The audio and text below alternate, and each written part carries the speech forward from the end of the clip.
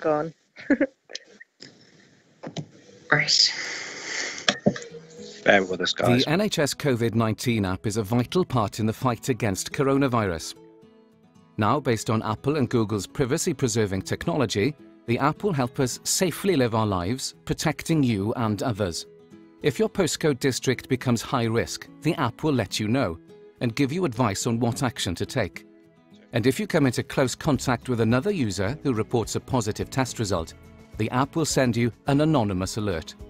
A built-in QR scanner lets you check into venues quickly and easily. You can check your symptoms in the app, and if they suggest you may have coronavirus, the app is an easy way to get tested. Any data shared with the app is held on your phone. Nobody will know who or where you are. You can delete the app and all data at any time. The new NHS COVID-19 app is the fastest way to see if you're at risk from the virus. The faster you know, the quicker you can alert and protect your loved ones. Can you go on to the next slide, please, and try to explain a bit more about the app for me, please?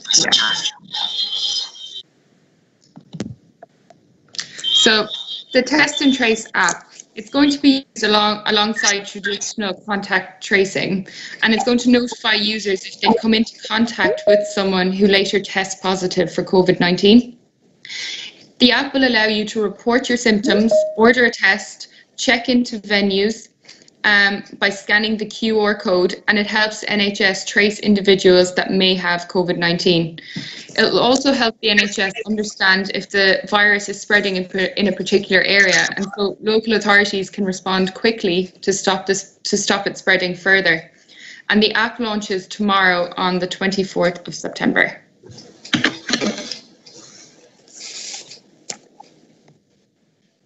Some of the commonly asked questions about the app are: can I identify an app user who has tested positive for COVID-19? No, so the app doesn't allow you to identify any users that test positive for COVID-19. It uses random unique IDs that are used to make sure the identity and privacy of anyone using the app is protected. Users are advised to keep their phone secure, as the alerts on the app will be visible to those who can access your phone. Will the app drain my battery? So the app uses Bluetooth low energy, and it will have a minimal impact on your mobile phone battery, especially if you normally have Bluetooth enabled. And will the app work if my phone is locked? So the app will work when your phone is locked, as long as your phone is switched on and Bluetooth is enabled. An exception to this is if you've just restarted your phone, so you must first unlock the phone to trigger the app to start working. But this is only required when you restart it. You don't need to open the app. The random unique IDs are codes that are made up of letters and numbers, and these are shared between phones, and they change every 15 to 20 minutes. So this is to make sure that users cannot be identified by their phones. One of the key things with the app is that you need to have your phone updated. So why do I need to update my phone's operating system? In order for the app to work, you will need to update the latest version of your phone's operating system installed. For Apple phones, this needs to be version 13.5 or higher. And for Android phones, this is Marshmallow or version 6.0 or higher. And you can see here that there's more information on the COVID-19 NHS website on how to upgrade your operating system. So that would be really helpful for everyone when they're downloading the app, especially if it doesn't work first time. So this slide is just a guide on how to use the QR codes when you check into a venue. So you download the app from the App Store or Google Play Store. When you visit a venue, you check to see if there is an NHS 19 code QR poster, and it should be outside of every venue. You open the NHS app and you tap venue check-in. You use your smartphone camera to scan the code on the poster. The date of your visit will be stored on the app, and it won't be shared with anyone else. After you scan your QR code on the poster, you are now successfully checked in. And if you go to another venue, you can open the app and tap venue check-in and repeat the steps above. You may get an alert on your you may get an alert if the NHS contact tracers identify that you've recently visited a venue where someone may have come into contact with COVID-19. And if you develop COVID-19 symptoms, make sure to record them on the app and follow the government guidelines.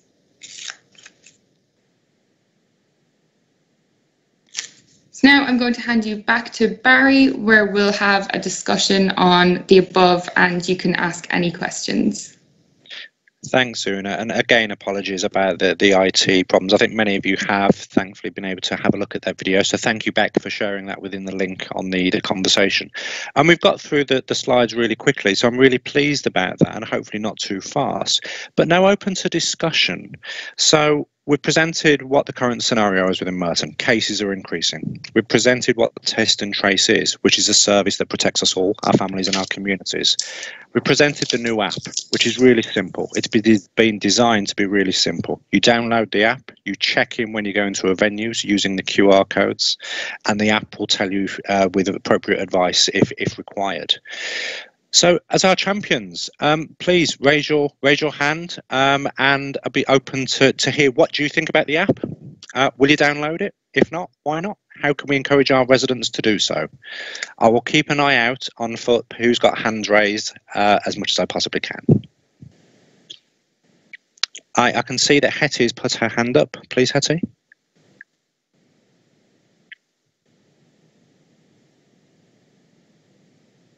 Hi, Hetty, can you go ahead? There we go. Sorry, I couldn't unmute myself. I just wondered if anyone would like to see just like a sneak peek of the big advertising campaign that the government centrally are putting in place this weekend. It'll be hard to miss it. It's going to be across all TV, radio, news outlets. Yeah, if anyone's interested, I can just show you. I can share my screen. That'd be fantastic, Hetty. Okay. Thank you. Hold on, let me just do that. There. There. So you can see that there are these adverts that will be coming out on digital media, social media. There'll be outside advertising display boards. There'll be adverts in the press like this. These assets will all be available from tomorrow. They are embargoed, but I thought you might want to see. This is how it will look, an advert on your phone, your smartphone. So they've looked at different demographics and different groups. There's some TV and radio ads there as well. And it's all about everyone you love is on your phone. So now the way to protect them is also on your phone, obviously, if you have a smartphone. Yeah, and they've looked quite carefully at BAME audiences. Yeah, and the rest of it is just the size of posters. Not very interesting, but there you go. I just thought that might be useful so you can see what's going to... And this is part of the big download weekend, which starts on Friday. Thanks, Hetty. That's great, and good to see that early access to those images. Please don't take photos of those guys. It's embargoed. Karen has come in on the comments with a question saying, I feel the app is very intrusive. Will it track us when we are at home? Hetty, Una, you able to answer that question for us about the privacy? Yeah. So privacy settings have been updated a lot. This has been this app's been developed with the can you hear me? With the tech companies Google and Apple. So privacy is not an issue. Now this app traces the virus, it doesn't trace you. So there is no way of anyone telling, there's no way of the app being able to decipher who you are. You are a random anonymous code, as Una stated earlier. And actually, when you scan the locations which show where you've been at a restaurant or a hairdresser's or something like that, you hold that information on your phone and that's your property. Now, if you choose to share those options, if you test positive for coronavirus, you can, but if you don't want to share them, you don't have to. So it's really just tracking where your random number's been. No one knows it's you. And I can assure you the privacy is of highest concern. And so this isn't a tracking people device. Unfortunately, it's not that sophisticated. It's about tracking where you've been and the virus and making sure that if you want to download it and be part of this, then you leave your Bluetooth on and it will track if you're next to someone else who has the app, and then that's how everything links up. Now, if you don't have the app and you can't download it, you don't have a smartphone or you don't want to, that's fine, because whenever you go to a venue, you'll still be able to leave your address and details manually, because obviously we still need to be able to do contact tracing. So this is just another layer onto the contact tracing that we're already taking seriously in Merton. So it's not everything. It doesn't supersede it. It's just an extra layer above, icing on the cake, I would say. Absolutely. A nice, healthy, sugar-free cake. Thank you, Hetty. And Eleanor's responded that it's a good message. Eleanor, I don't know if you mind. Can I bring you into the conversation? Hello. Can you hear me? Know what you think? Can you hear me okay? We can. Yeah, I thought it was really nice. It looks really good. This is actually weirdly the first time I've seen anything about the app, but I really like that message. If the app traces the virus, not you, because I've anecdotally heard a lot of people saying, well, they don't want their details everywhere, they don't want their privacy taken away. So I'm thinking of different ways to sort of get that message across, that it's not that no one's taking away your privacy, no one's going to be tracking you, it's about tracking the virus.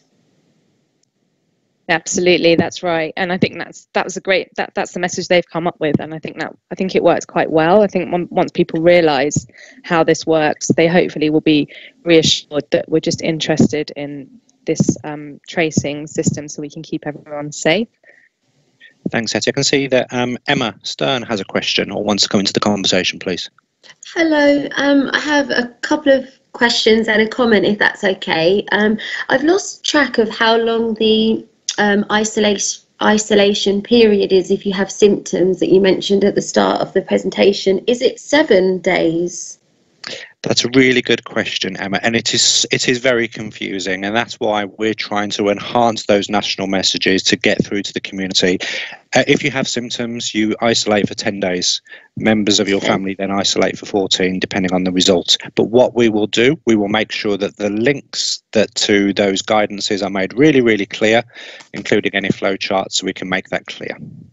Thank you. Regarding the app, I think it's a really great idea. I've been to quite a few restaurants and cafes, and as you said, they've actually handwritten, because obviously I didn't have the app at the time, but my phone wasn't accepting the barcode when I tried to scan it. So they had a system where you would just write your email address down or phone number. So I think it's a lot better if you can download the app.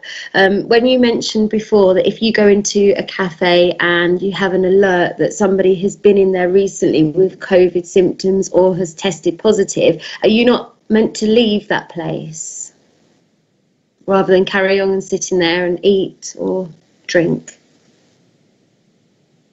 I think it's more that it wouldn't be that so if you've been in, it wouldn't be a live and direct thing, because someone would have to go for a test. So say last week, so I think it's within 14 days, say last week you went to a cafe, and during the time you were at the cafe, which is recorded by the phone, someone else was there, that person's now tested positive for COVID, you get an alert on your phone. So it wouldn't be where you currently are.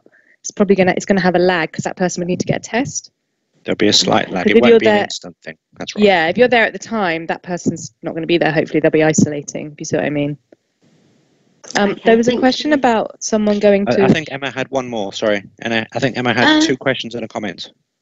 Yeah, so I've done that already. Thank you. Oh, sorry. Yeah, that's okay.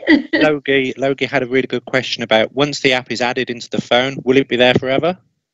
Hetty, Una? No, you can delete the app if you want to delete the app. With that, you delete the information that's stored on the app, like any other app, really. Thank you. Thanks, Logie. Good question. Then Beck's come in. Beck, do you want to talk, so you're not just listening to me and my lovely colleagues from the borough? Do you want to come and ask your question? Cheers, Barry. Yeah, no, it was just a quick one. So obviously you talk about the venues. So is it the local cafes, the restaurants, will they obviously be getting all the QR codes to promote, to advertise? Is that obviously, because it's launching tomorrow, so there's going to be a surge of people wanting to start using it. Is that already out there in place for these restaurants and cafes to be advertising their QR codes? Yes, Good question. And yes, it is. We sent a business newsletter out on Monday. We only were just told that, and I'm just pick up a point earlier about it being mandatory. It will be mandatory from tomorrow for certain businesses. So there's close contact ones, hospitality, restaurants, not every single one, but the ones who already have to record details manually. It is mandatory for them to display a QR code so people have the option to use it. They've been sent information about how they create those through various different community groups. We've gone through the chamber, we've gone through some of the business improvement districts, so we're hoping we have reached everyone that we can, and obviously there's a COVID-19 newsletter as well that went out. I mean, obviously this is potentially where COVID-19 chambers could kick in, just to kind of almost be the eyes out there. But I mean, could we, like, even if we took a walk up the high street and if we noticed there isn't actually many advertising it, we're obviously not going to go in and enforce them to advertise it, but do we let somebody know? Yeah, it's a good idea, Beck. And I know that when the app was piloted in 2 places, it was piloted in Newham and the Isle of Wight. Part of the approach there was to actively engage those businesses to do exactly what you suggested. That's on our list. So I really appreciate that as a really good idea. I just want to come in with Bo. Bo made the comment, I think it would be quite difficult to convince individuals, given that we know that phones are traceable. Can I spin that and ask the champions, ask you, how can we convince other people to download? This is going to be an absolutely critical part of us tackling COVID within Merton, so we need to do as much as we possibly can to convince them. Bo, perhaps come in to answer your own question. How can we do it, Bo?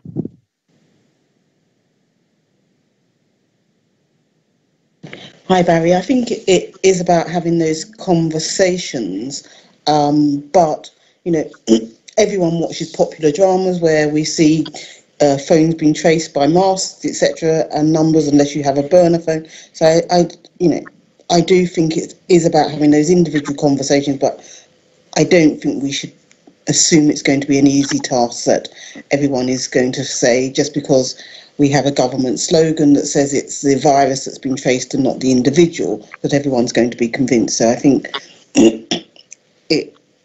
it's a slog and it's an individual to individual conversation as opposed to merely having slogans, because I don't think that with a lot of communities will work. Yeah. Thanks, Bo. Anybody want to respond to that? Emma, I think got your hand up again, please.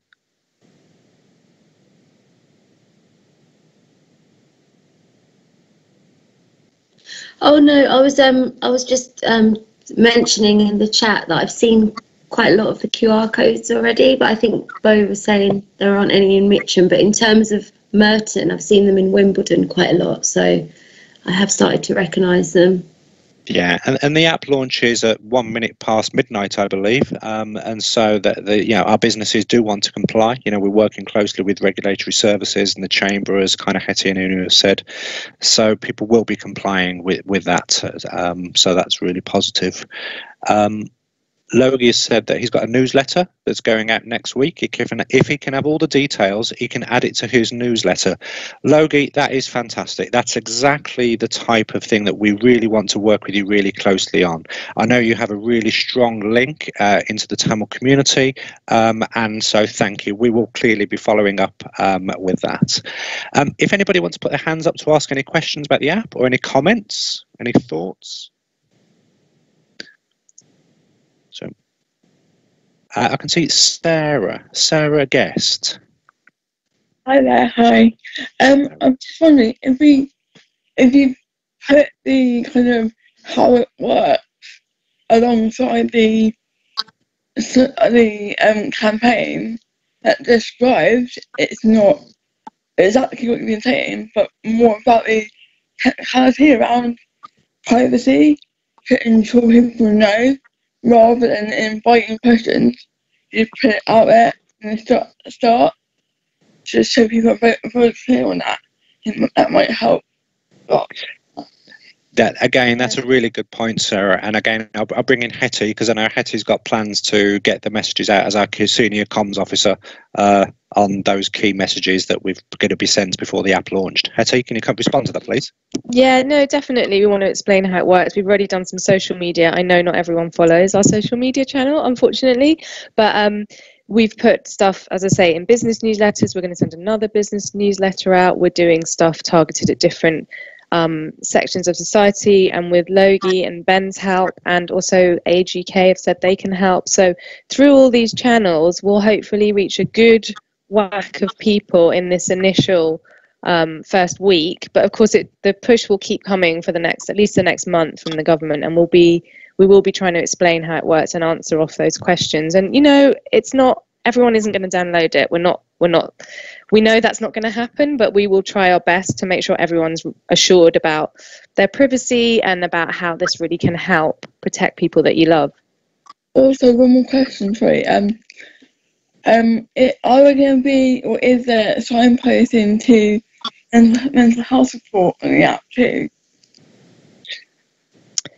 So interestingly, there is some general stuff about what you have to do when you're self-isolating, but it doesn't link out to regional information, so information specific to Merton. And that's why we've got our COVID pages updated, and on there's a list on the Merton Council, local government page. There's a list of resources. Yeah, and MBSC will be, supporting people as they have done before. But the app doesn't work to do local promotion. I meant to say that. I meant the question I have was actually, are there any general signposting to mental health support, particularly in a general way from the app? No, I don't think there are. I could be wrong. I don't think they are. I'll have to have a look. One of the big problems we've got, Sarah, is because it doesn't launch till 1 minute past 12. I haven't seen it. I haven't been able to work out what's in those key messages either. But what I can say is that we've heard from many of our residents, people that work within the boroughs, our elected members, around the real difficulties that we've all had through the last 6 months. The mental health and wellbeing, it has a significant effect on us. So we're pulling together an approach to promote those mental health services, whether they be digital or whether they're the NHS commissioned services. And again, we've kind of focused today's discussion with our champions on the app because it's launching tomorrow. Perhaps it's something we can focus on next time or in future meetings, specifically on mental health, so we can kind of try to get those messages out to the community. It's good to integrate it into the app, is what I'm saying, rather than having a separate, so it's more holistic care. No, I think it's a really good point. And we can feed that back to the central team. Our Director of Public Health, Dr. Dagmar Zoon, has links into the region. So thank you. Lots of questions coming up. I'm really pleased. There was a question from Bo about translation into other community languages. Are we able to answer that one now? Is the app translatable? I believe so, but I'm not sure. I need to have a look back on the assets website and see which languages they've translated. It won't be into every single language, obviously, but I'll need to have a look and see. I know the advertising is being translated. Thanks. That'd be really helpful, Hattie, if you could do that, because even if you could just find out which languages, that would help with our comms and communication to the community groups. That's great. Thank you. I can see a comment from Councillor Holden. The two MPs might be able to add their key messages to the newsletters. Yes, really good point, Councillor. We will make sure we're following up on those. Erin, really good idea, and I'm really fortunate to have Hetty here. Erin's had. Would you welcome Erin? Would you mind coming into the conversation and asking Hetty your question? Sorry, I'm putting Hetty on the spotlight here. Yeah, sure. Okay. Hi. So I kind of was thinking, and I'm not saying I'll volunteer to do this, but like if champions had found themselves in the position of like feeling hesitant to have the app, which I would say I would have been, and now hearing more about how it works, I'm like, oh, okay, so I can see how that is more protected than I thought it was. And yeah, if people were to make like a video on their social media or or if they want to record a WhatsApp voice message that can be sent around their friendship groups.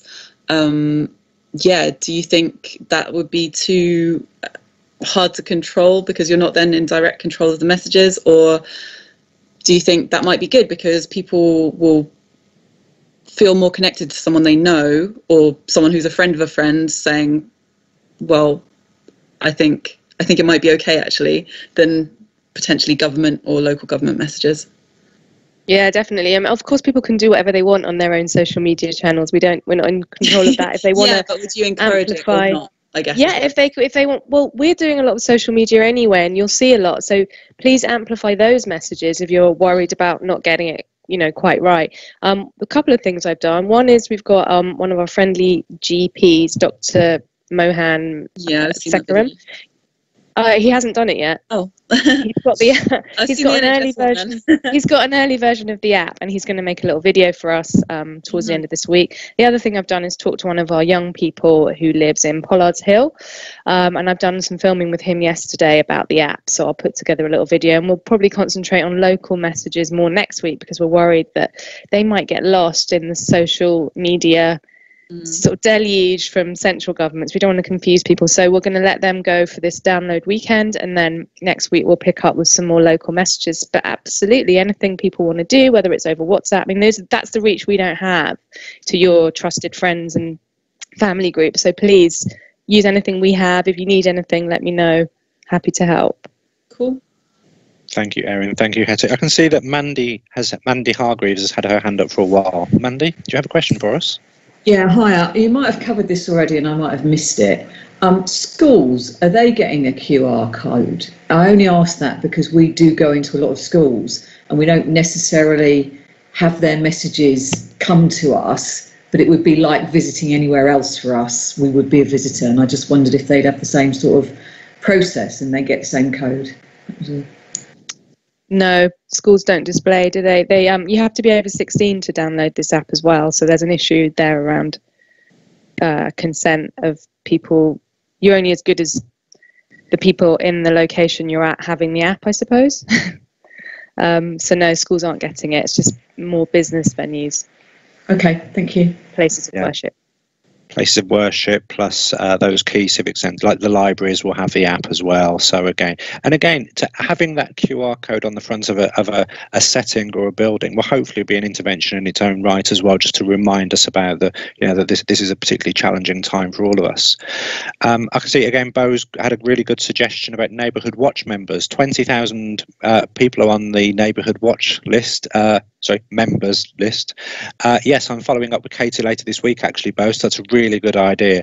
And again, as champions, if you are aware of networks or groups of people or volunteers, link us into those opportunities and we can follow up on those. I think that's going to be the real huge benefit of this wonderful network that we've kind of just started in the last 43 minutes.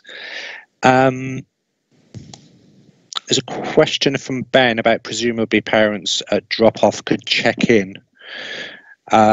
Let us look into that issue. I'm not sure it will work that way.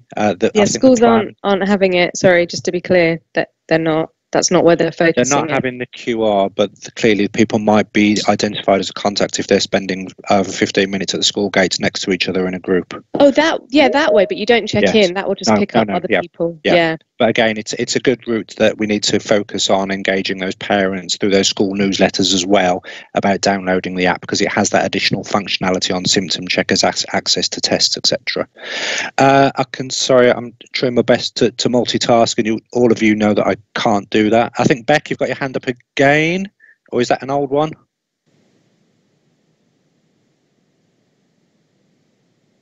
I think that's an old.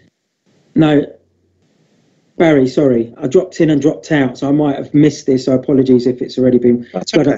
We've touched on venues, and you've just touched on it again there, Barry. Is there a list somewhere, or have you covered it? Apologies, because I dropped out for 10 minutes, it's some connection issues, of the actual venues that do have to have this displayed? Because obviously we talked about local cafes.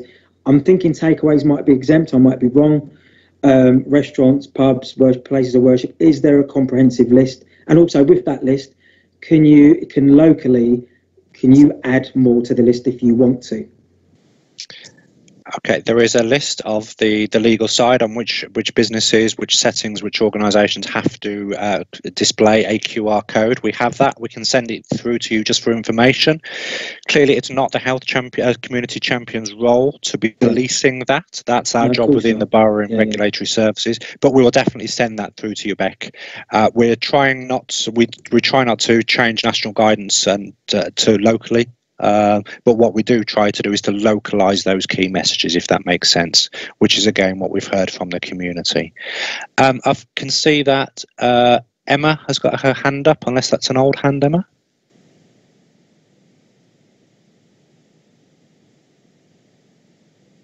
Oh, that's gone. And Sarah?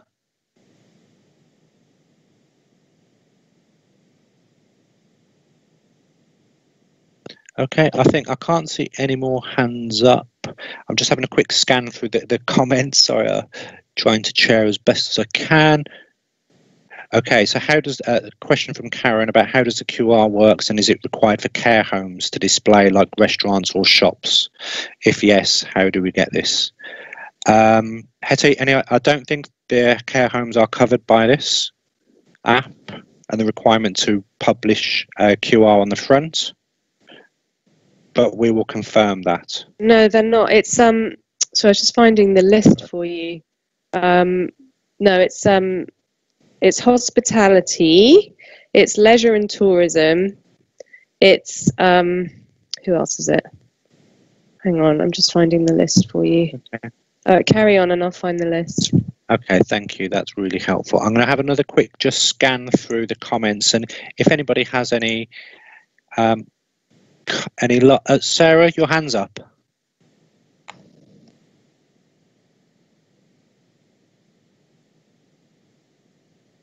No? Okay. What we'll do, I think we've had a really helpful and informative discussion there. We will follow up on some of those questions, just buying Hetty some time to find that list. And so I really appreciate taking the time. I think that's really important for us actually in the learning for these meetings, to make sure we've got as much time as possible on the agenda for this conversation about the feedback and the issues, so that we can give you the appropriate answers as we can. I'm going to go on to the next slide, unless any final comments. Are you going to download the app? Give me some nods. I've got some nods. Okay. Thank you. I see another comments coming in. Sorry, guys. I've got lots of yeses, and I can see that Hetty's put the link in the chat as well. So thank you for doing that, Hetty. Okay, Una, let's go to the next slide, which is essentially to close up the discussion for today. Yep. Sorry, 2 seconds. Okay. I could just share it again.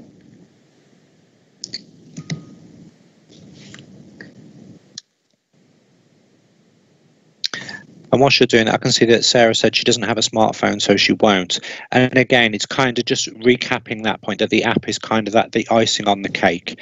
Test and trace service still exists. It's a fundamental service that keeps us all safe. If you're in contact then with a positive case, then the test and trace service will make contact with you. So this is over and above that existing service. Una's still putting those slides up, but Beck, do you want to come in very quickly and do your quick plug verbally?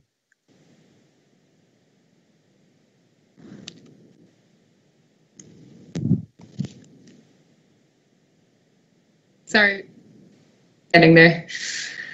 Beck, do you want to come in? Yeah, I'm coming. Sorry, Barry, just taking so long for my mute icon to catch up. Yeah, just a quick plug. Obviously, links in a bit to what Sarah was talking about earlier in regards to mental health and wellbeing. There's an online information session this evening. We've got around 7 people already booked on, and it's covering mental health awareness and physical wellbeing information session brought to you by 1U Merton and Health Watch Merton. And within that, there's going to be a range of resources that people can click on, link into in regards to what 1U Merton are delivering in services linked to stop smoking or healthy living, what Merton Uplift are doing, the community hub, social prescribing. So it's going to be hopefully a kind of an encyclopedia of wellbeing information. Thank you, Beck. And again, that's really interesting, because again, we can build on these messages because you all represent organisations or services as well as being a community champion, and we can make sure that we're promoting those, the awareness of those services across. Una, can we get to the last slide? It's frozen on me. IT is not being my friend today. Can you see my screen?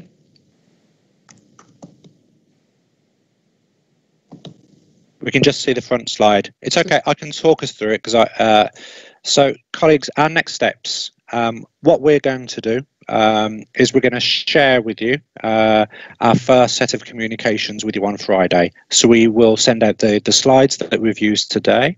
We'll answer any of those questions that you've posed to us within the chat function. We'll answer those on Friday, and we'll also send you some of those images about the app. So those things that Hetty kind of showed you as a sneak peek, so that you can then email them on, WhatsApp them to your friends and on your networks. We will follow up on those key opportunities that you've mentioned about MP newsletters and the other opportunities there. Our next drop-in meeting will be next week, next Wednesday. These will take place every week, 12 till 1 and then 7 till 8 p.m. We will develop an agenda on a key theme or issue. So again, if you've got any thoughts that you think will be really helpful for next week's theme, get in contact with us. And what you can do, really please spread the messages on the app to your networks. If you haven't already, Una kind of covered this already, but please register via the link. We will send that out. Una, could we put that on the chat, please? Because without you registering, we're unable to send you the details of the slides and things for Friday, and it really helps us manage that. Feedback to us. If you have any conversations within your business, your organisation, your workplace, your friends and families, tell us what's not working. The team here in Merton, we're really keen to, it's going to be essential for us to work with the community to understand that lived experience and what's taking place. Let us know, we can work together on it. And finally, tell your friends, family, colleagues, networks, communities that hopefully this has been helpful and informative, and we want to grow the numbers of people that are participating in this Champions programme. Final thing is just thank you. I really do appreciate, and I know that our team in Merton appreciate the time that you've given us today. I think this can make a real difference to understanding and tackling COVID in Merton and across London. So thank you for your time. We're doing this session again at 7 p.m. tonight if you wanted to take part. But I think Hetty's got a hand up for any final comment, please. Yeah, I just wanted to say, could you unshare your screen, please, Una? And I wanted to ask people if they would be happy. We wanted to thank you for taking part publicly, and I wondered if I could do a screenshot just of everyone's face. But obviously, if you don't want to be in it, turn your camera off, and then we can do a public thank you on social media. We're keen to thank you and show people, what we're doing and what you're doing to help us. So there we go. That's a nice one.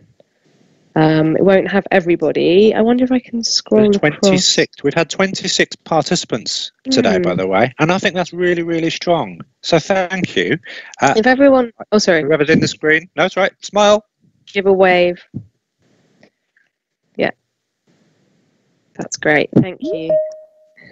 That's great. Thanks, guys. Thank you, everybody. So we're finished for today. We're 6 minutes early, but I appreciate your time today. We will follow up and we'll speak to you all very, very soon. Thank you.